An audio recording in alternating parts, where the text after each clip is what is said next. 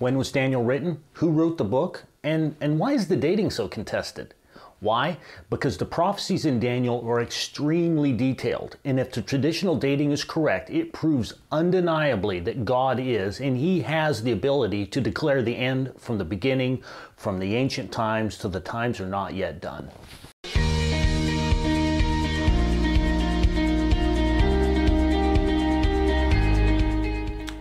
The book of Daniel is the memoirs of a young Jewish man, Daniel, who was taken captive during the first incursion of the Babylonians in 604 BC.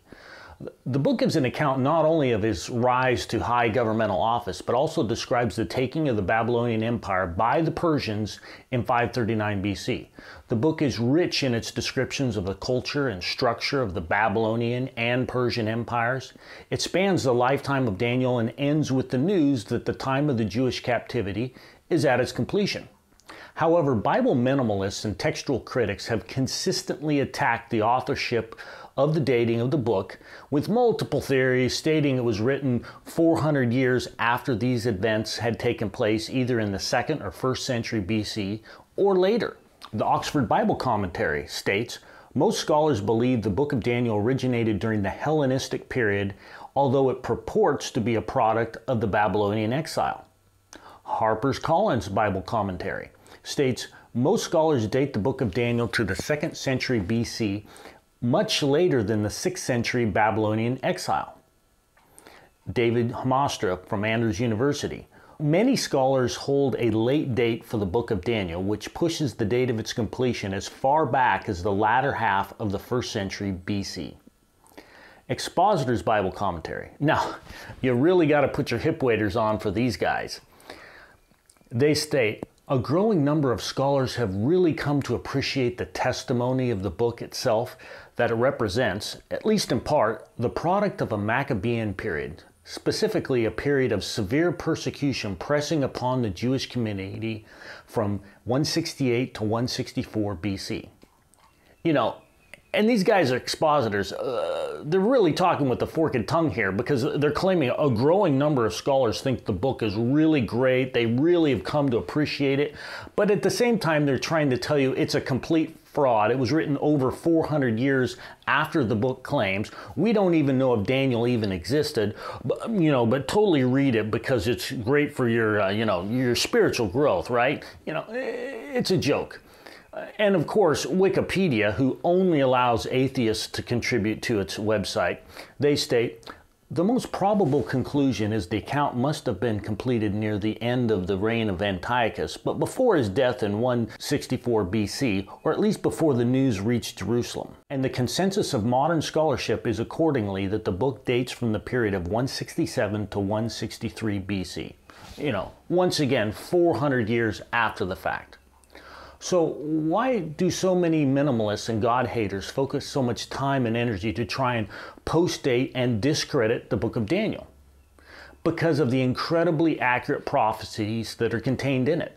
See, if academia was forced to admit that Daniel was written during the 6th century BC, they would have no choice but to admit, as Daniel states, the Most High rules in the kingdom of men and gives it to whom He will. The book of Daniel predicts the rise of the Medo-Persian Empire, the Greco-Macedonian Empire, the Roman empires in order, gives descriptions of those empires and how they were structured. It gives specific details about Persian kings, their empire, their structure, Alexander the Great, his fighting style, how his empire was divided after his death and how two of those divisions fought against one another, the king of the north and the king of the south. It gives specific details about the Second Temple being defiled by Antiochus Epiphanes in 167 BC, and at exactly 2300 morning and evening sacrifices later, the sanctuary shall be cleansed, as it was. The book of Daniel gives details about the Roman Empire and how it would be divided into two kingdoms and would later persecute Christians. Daniel 9:25 in the 70 weeks prophecy gives very specific details about when the birth of the Messiah would take place, and that it could be calculated from around 7 to 3 BC, which easily fits the window of when Jesus Christ was actually born. But most of all, Daniel is one of the most quoted books in the New Testament. He's quoted and referred to as a prophet by Jesus Christ, And if you can prove that Daniel's a fraud, then pretty much all of the Bible's a fraud. And any liberal scholar from Expositor's Bible Commentary trying to tell you that even though the book of Daniel wasn't written by Daniel, it was actually written 400 years after the fact by some con artist who apparently fooled Jesus Christ, the Son of God, fooled the apostles, all of the early church. But, none of this should undermine your faith. Well, that person's lying to you. See, if these scholars told you the truth that they're atheists, they will not believe in predictive prophecy, and that's the number one reason why they won't accept the dating. Well, if they told you the truth, you wouldn't send their kids to their university, you wouldn't read their books, you definitely wouldn't buy their books, and you'd take their opinion with a grain of salt. So instead they revert to deception and lies. Oh, we're just unbiased seekers of truth, and I'm just following the facts wherever it may take me. Right? Or, whatever. One of the most common ways that academia lies, rather than telling you specifically how they came to a conclusion and show you the specific data step by step that lends them to take a position, instead they just point you to other experts that agree with them, their college buddies or professors, and they just quote them. It's an illusion of consensus. All the experts believe that this experimental medicine is safe and effective, so you have to take it. All the experts believe it, right? All the experts believe that we're the descendants of monkeys. It has to be true. The book of Daniel is no different.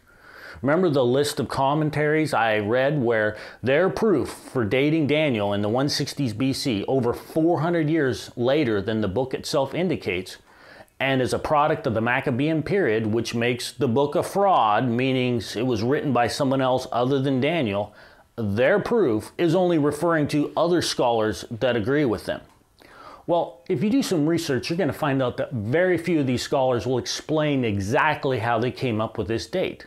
And the ones that do are using some very dishonest logic. They picked 167 BC because it's the latest possible date they could come up with, considering the abundance of first century BC literature that quotes Daniel and talks about his prophecies, specifically the messianic prophecies of the coming of the Messiah. And they picked that date because they are adamantly opposed to predictive prophecy. That's it. Everything else is just a smokescreen. And we're going to see there is an abundance of evidence that indicates the book of Daniel was written exactly when it claims in Scripture. But unfortunately, these minimalists controlled the dialogue till about the 1980s, the late 1980s. See, in 1946, in the caves of the Qumran wilderness in the West Bank of Palestine, one of the most significant archaeological discoveries ever was announced to the world: the Dead Sea Scrolls. Dozens of copies of the Hebrew Scriptures were found that dated to the 2nd or 3rd century BC. News made headlines, and quickly teams of archaeologists went to work to translate and publish these scrolls for the world to study. However, soon after they began to translate and analyze these documents, their enthusiasm quickly died for some reason, and they began to delay their release. 40 years later, they still had over half of the scrolls unpublished. 400 unpublished texts on over 1,200 photographic plates. And then finally, in the late 1980s, people began to complain. In 1989 and 1990, Biblical Archaeology Review magazine, along with Deseret News, Los Angeles Times, even the New York Times, of all places, wrote multiple articles exposing this ridiculous delay, calling the delay as outrageous, disgraceful, without excuse. Well, why? Why was this such a long delay? Well, for starters, the head of the Dead Sea Scroll Project, John Sturgeon, professor at Harvard Divinity School, not a whole lot divine about that place, but whatever. He's a textual critic. Almost all the scholars on his team were as well. They believed the Hebrew Bible had evolved over a period of time like a game of grade school telephone, where the story kept changing as it was passed from person to person, from campfire to campfire. It kept evolving.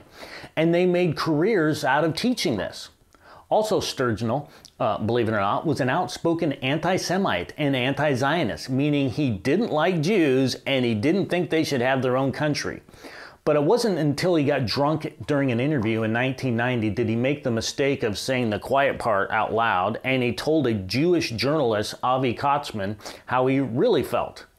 According to the recorded interview, Judaism was a horrible religion, and it was originally racist, a Christian heresy that should have never survived.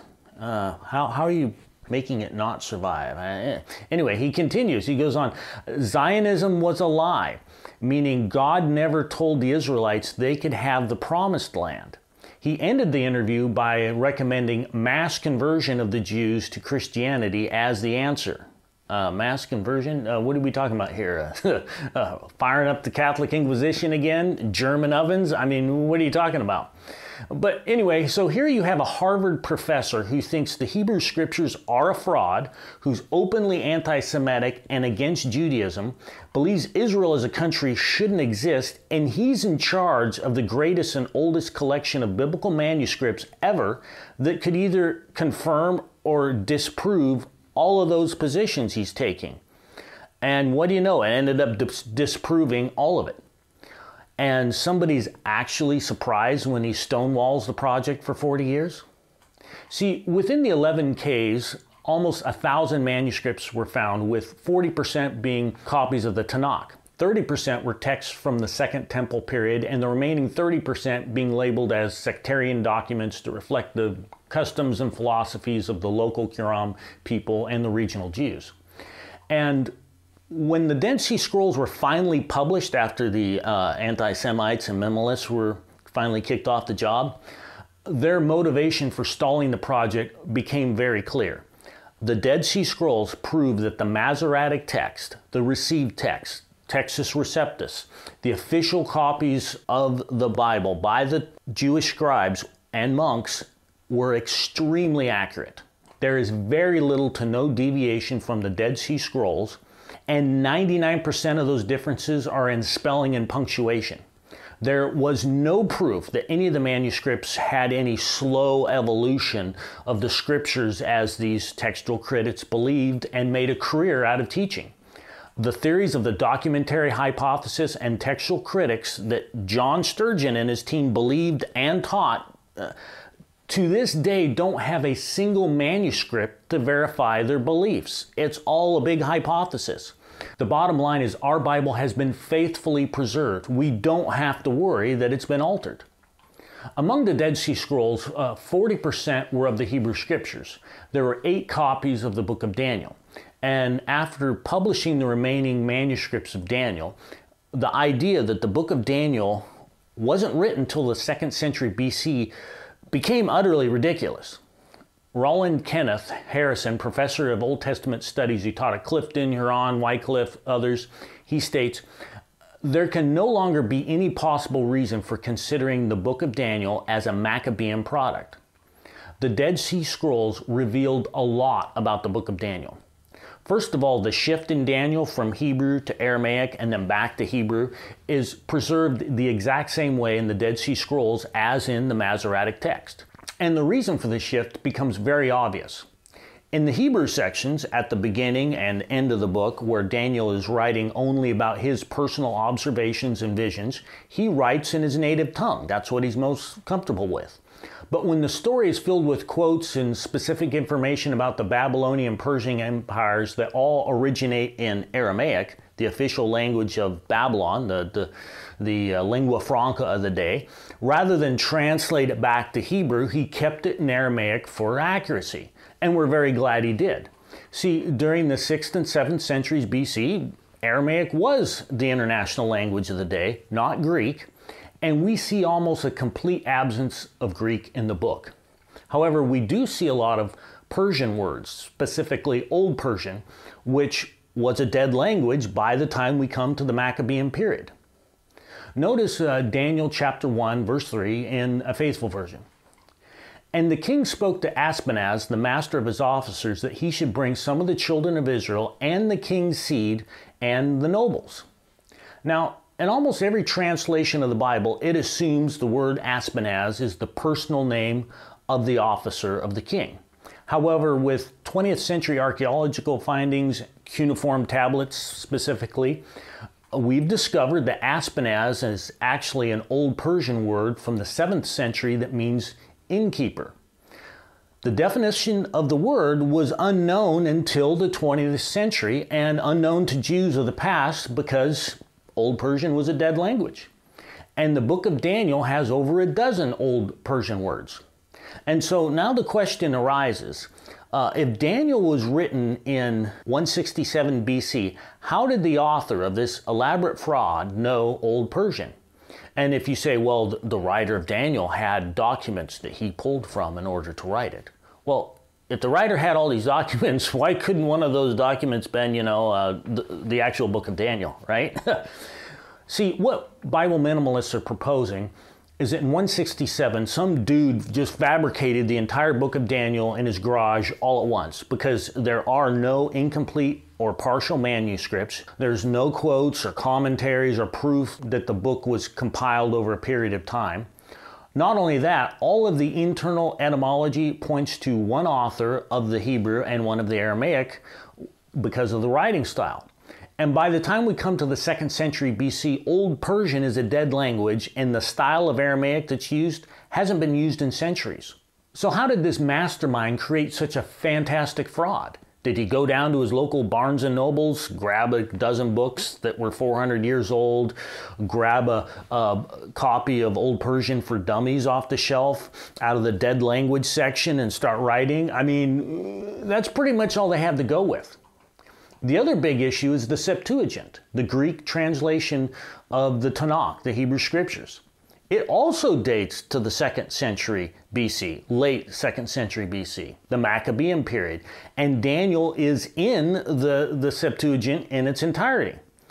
By the time we come to the 2nd century BC, Greek was the predominant language of the Western world. It was no longer Aramaic, and very few Jews outside of Jerusalem spoke Hebrew or Aramaic. So a Greek translation of the Old Testament was necessary, and it became very popular. The name Septuagint comes from the word 70, referring to 70 plus Jewish scribes that translated it.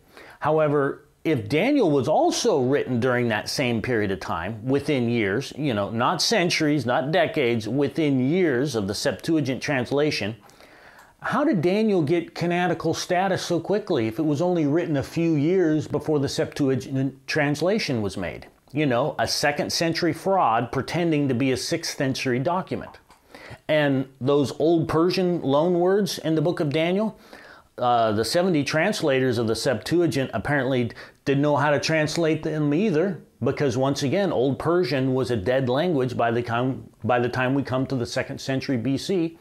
So if you look in your Septuagint translation, they have Aspenaz as the personal name, not as innkeeper. So once again, the fake author of Daniel, who wrote this in his garage all at once, was able to get his hands on some study aids for dead languages like Old Persian, but apparently the 70 translators of the Septuagint weren't able to do the same. And I apologize for beating a dead horse here, but until you really start spelling out some of these theories in, 1st grade English, do you realize how ridiculous many of these minimalist scholars, and they're just straight up hacks. And the only way that they're able to get their ideas published is first pawning them off to other atheistic universities and then using this illusion of consensus to sell their books. In the book of Daniel, there are 14 Persian words in the Aramaic section and another 3 in the Hebrew section. All of these words have been determined to be Old Persian with an Alchemian dialect, which dates to the 7th century BC.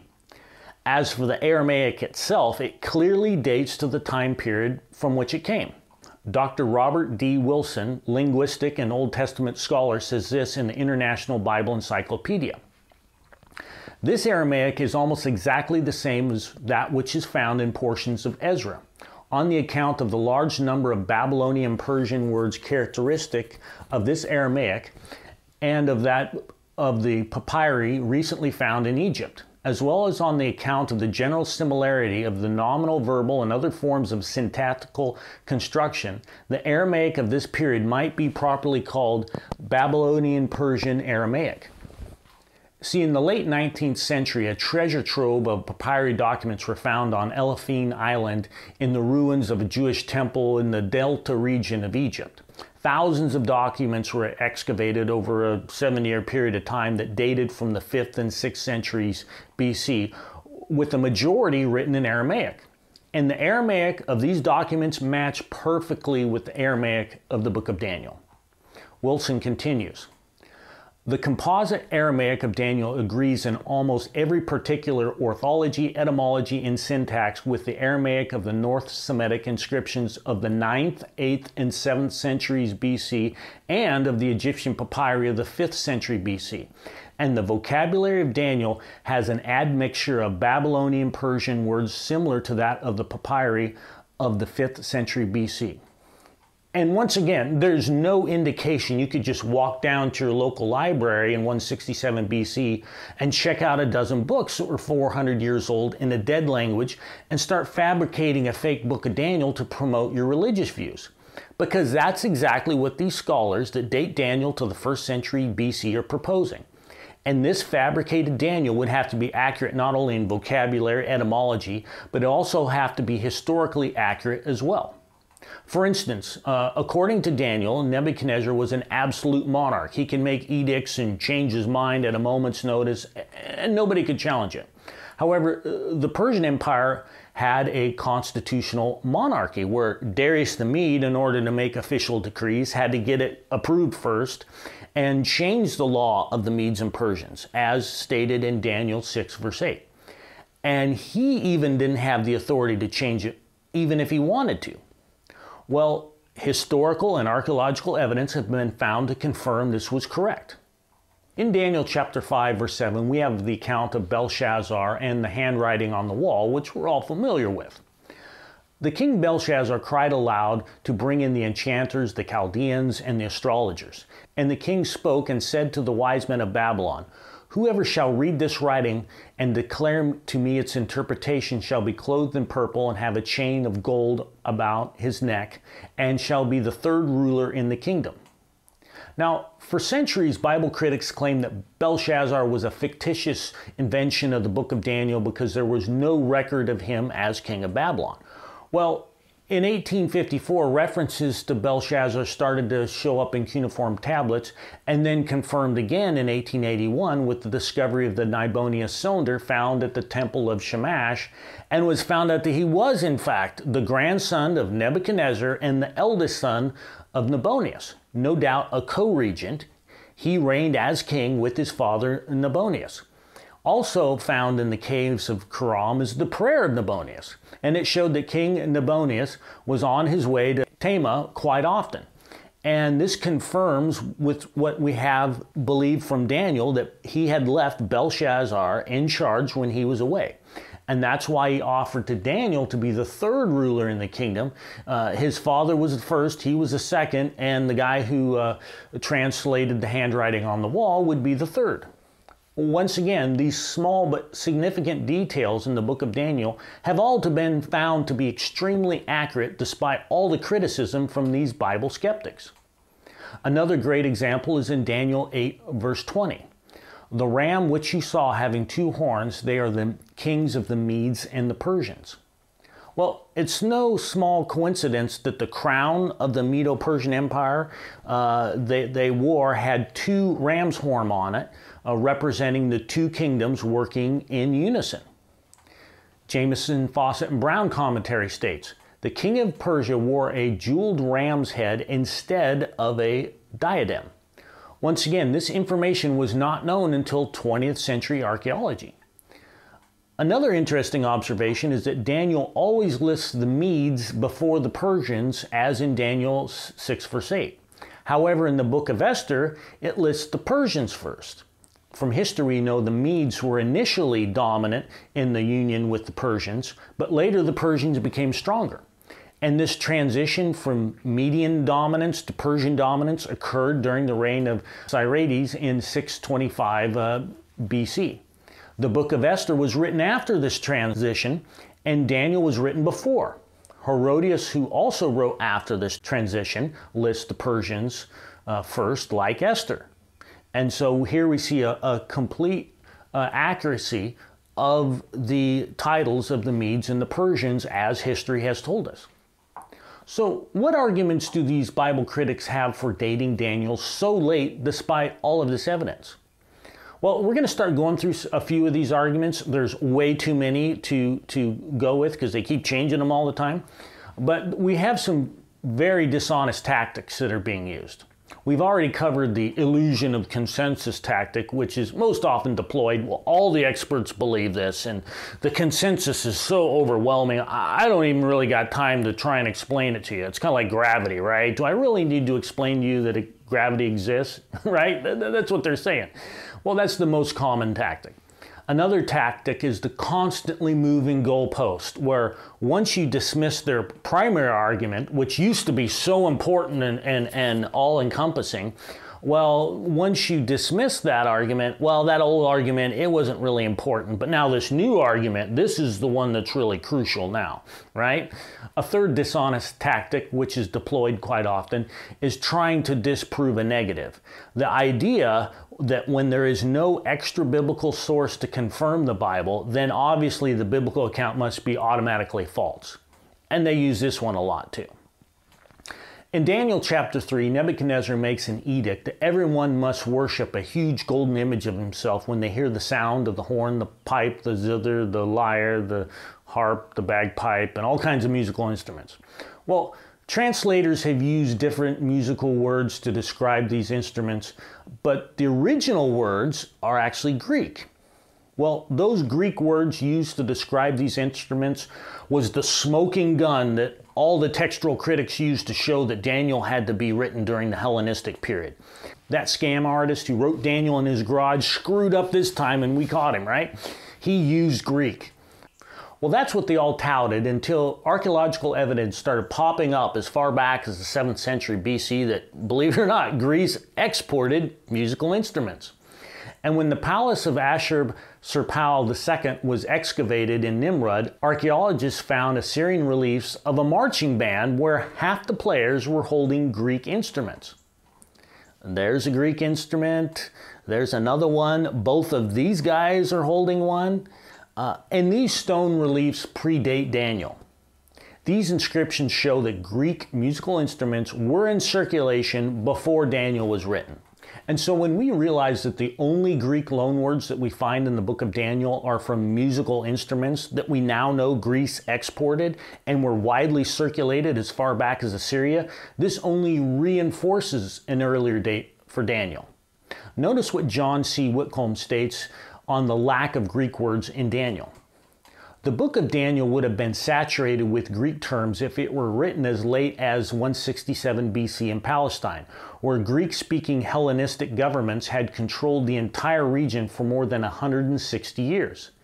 Instead of this, we find just 2 or 3 technical terms obviously referring to foreign cultural objects. Thus, critical objections deeply rooted in anti-supernaturalistic presuppositions turn out to be a provisional means for displaying all the more brilliantly the authenticity and genuineness of the book of Daniel as a 6th century BC document. So once again, how did this scammer who supposedly wrote the book of Daniel in his garage all at once was able to get it canonized in just a few years, got the translators of the Septuagint to include it in the Greek translation, knew Old Persian for 400 years ago, was this major history buff that got all these historical references right, now is a linguistic expert that used only Old Aramaic, Persian, and Hebrew with no Greek loanwords other than ones that were available in the 6th century. You know, how is this all possible? Do you see how ridiculous this is getting? There's one very interesting website, it's called etymonline.com, where you can look up the origin of any English word. Now, although the base language of English is Germanic, there are thousands and thousands of loanwords in English. The word pencil is French, which comes from the Latin pensilius. The word expert is an old French word that comes from the Latin word expertus. The word picture is also a Latin word. It is estimated that 30% of English words have Latin origins because the Roman Empire was dominant for so long. Could you imagine trying to write a book in English without using any Latin loanwords? Well, that's what they're proposing. The author of Daniel did, who lived in and under 160 years of Greek control. He did this by writing his book in 167 BC using no Greek loanwords other than common Greek musical instruments. And so now we see the constant moving goalposts. What was once all-important proof, once refuted, well, that doesn't matter anymore. Now etymology and linguistics don't matter for dating Daniel. What's really important is all these supposed historical mistakes in Daniel. That's what really proves that Daniel was written 400 years after the fact and is a fraud. Well, one example is in Daniel 5. We all know the story of the handwriting of the wall, which we mentioned earlier. Well, Daniel is giving the interpretation, and he mentions that Nebuchadnezzar was his father, and again in verse 22, he mentions that Belshazzar is Nebuchadnezzar's son. Well, once again, when cuneiform tablets are unearthed in the 20th century, we find out Belshazzar is technically his grandson and not his immediate son, and Belshazzar was actually a co-regent and not an absolute king. So Bible minimalists like the Encyclopedia Britannica state, if Daniel was really written in the 6th century, he would have known this. Really? He got the spelling of his name correct. He was correct that Belshazzar was the next ruler after Nebuchadnezzar. Scripture is correct that Belshazzar was a descendant of Nebuchadnezzar, but because Scripture actually refers to him as son and not a grandson and a co-regent instead of a king, therefore the book of Daniel is a fraud and it must have been written in the 2nd century. Do you really see how utterly dishonest this is? These textual critics and the Bible minimalists are? Here's what Encyclopedia Britannica says on Daniel. Daniel could not have originated at the time of Nebuchadnezzar. Daniel thought that Belshazzar was the son of Nebuchadnezzar and that Belshazzar attained the rank of king. Well, if we're going to be technical here, first of all, the Aramaic word used for father is ab and son is bar. In both cases, the primary usage is father and son, but it's not limited to that. It can mean ancestor, descendant, grandfather, grandson. The Jews frequently refer to Abraham as their father and themselves as his son. To say ab and bar can only be used in its strictest literal form is highly dishonest. Strong's and Brown's Driver Briggs and Young's concordance show this clearly. And the word melech, the Aramaic word that can be used as king, can also be translated as royalty or prince, which Belshazzar was. He was the royal descendant of the grandson of Nebuchadnezzar, and he was ruling as a prince, as a co-regent. Either way, Belshazzar fits the description. Young's and Strong's both show this clearly. And so it's highly dishonest, if not straight up lying, to say that ab, bar, and melech have to be used in the strictest literal form, and this is somehow proof that Daniel didn't live during the time of Nebuchadnezzar. I mean, the scholarship here is just a complete joke. Another argument that's been raised regarding Darius the Mede. History tells us that Cyrus the Great conquered Babylon in 539 BC, and yet Daniel refers only to Darius as ruler over Babylon. And so once again, Bible critics point this out as how historically inaccurate Daniel is, as does the Encyclopedia Britannica on the subject. But I will say this for Encyclopedia Britannica, at least they explain some of the reasoning. They don't just point to other scholars, which is a plus. But here's what they say on the subject of Darius the Mede. Median Darius must be regarded as the most glaring historical inaccuracy of the author of Daniel. So how exactly? Well, for two reasons. One, history is clear that Cyrus the Great conquered Babylon and he was the king of the Persian Empire. Second, we have no record of any king by the name of Darius the Mede ruling Babylon directly after Cyrus. Well, both of these arguments are completely intellectually dishonest, if not just a straight up smokescreen. First, Daniel does not state that Darius the Mede conquered Babylon. It only says in Daniel 5:31, Darius the Mede received that kingdom being about 62 years old. Second, Cyrus the Great conquered a vast empire stretching from the extents of Asia Minor, all the way to Greece, all the way down to the Indus River in India, over to Egypt. And so the idea that Cyrus would just stop dead in his tracks after conquering Babylon, end his military campaign so that he can now be the administrator of the region of Babylon, not only is utterly ridiculous, but it's contrary to history. We know that after taking Babylon, Cyrus continued his campaigns and went to India.